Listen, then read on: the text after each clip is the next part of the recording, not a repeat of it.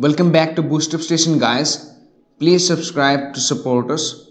And it's a lot of errors come when we first install our Linux operating system or Linux subsystem in Windows 10. Okay, so it works for Linux as well as Linux subsystem in Windows 10 for both. Okay, there's some of failing 404 not found errors, unable to fetch some archives and such kind of errors.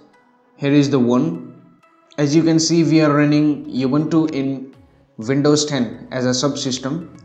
So now you can see ping yahoo.com is working perfectly fine, but if we execute this command sudo apt install python pip or something, any kind of commands which gets the updates from the internet, you can see that error is coming, right? And at last you can see failed to fetch. So now to fix these errors, what we have to do is just copy this whole command and paste it into the terminal and press enter.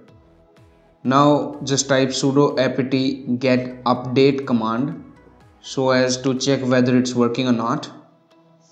Paste it, and here you see that it's getting the archives from the internet. So now you can install any softwares or update your Ubuntu subsystem or your main Ubuntu.